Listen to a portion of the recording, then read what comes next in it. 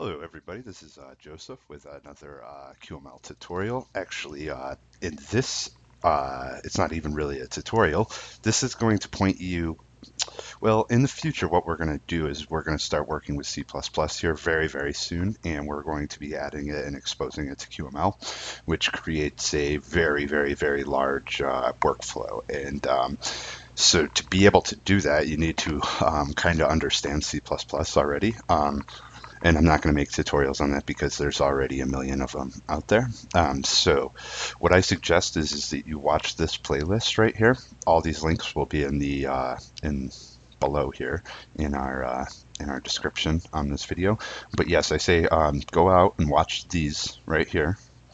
And then after you get done watching those, go over and then watch all of these.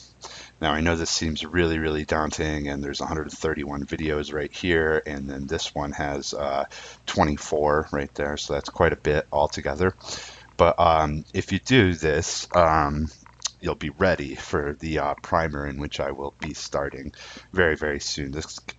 Consider this like a training course almost, so to say. So do this first.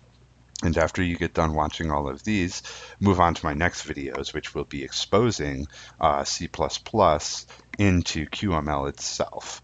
But we're going to have to learn, about how it builds and all this other sorts of stuff.